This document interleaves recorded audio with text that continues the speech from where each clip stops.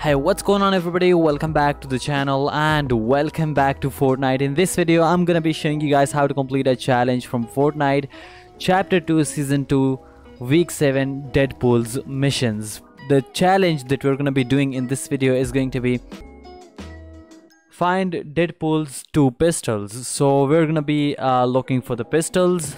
So yeah, let's just go ahead and find them. So the first pistol is located at the agent's tab.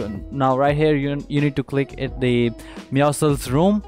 Now when you enter this, you're gonna find a pistol right exactly over here, as you can see at the right bottom corner. Just click on it.